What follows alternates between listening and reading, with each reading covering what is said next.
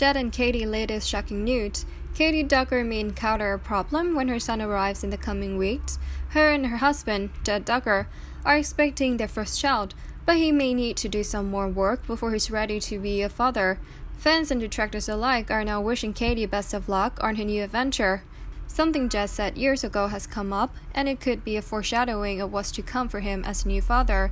It turns out that Katey Duggar may have a lot of work to do, because Jed may not be interested in assisting with one aspect of fatherhood. When it comes to caring for her son, Katey Duggar may be on her own. An old Jed Duggar quote has surfaced on Reddit. He made a disturbing comment on TLC's Counting On, now that he's set to become a father. One Duggar snocker said, "Good luck, Katey." While sharing the screenshot with closed captioning on the show, Jed previously said, "Diapers are gross. It's not really my thing." Another Duggar snocker adds, "I can honestly say that, as a mom, diapers were also not my thing, but I changed hundreds and hundreds of diapers. Diapers are no one's thing. They are gross. But when we decide to be parents, we acknowledge we will be doing many activities that aren't necessarily our thing." Others have pointed out that while no one enjoys changing diapers, it's an essential component of childcare. Parents do not believe they have a choice. Hopefully, Jed has changed his mind about diapers and is now willing to help with the baby. Who knows what will happen when he and Katey Duggar give birth to their first child. So do you believe Jed Duggar has changed since he made the diaper remark? Do you believe he'll be helpful in caring for his son with Katey Duggar?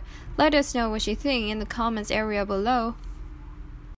Duggar followers were shocked to learn that married Anna had made an inappropriate comment on an old photo of her brother-in-law Joseph.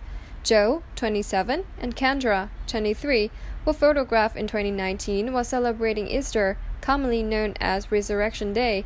His face appeared unshaven and stubbled while wearing his suit. They share a passage from the Bible.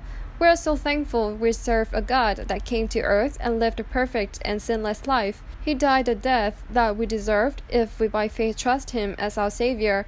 We have the privilege of living with Him in heaven."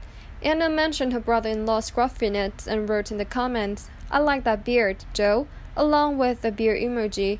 In the comment section, fans blasted Anna's statement, calling it desperate. One fan wrote, "Risking it all. Love this take. Careful, Kendra. Anna's coming after your man." Another fan added, "Watch your man, Kendra." This reeks of desperation from Anna.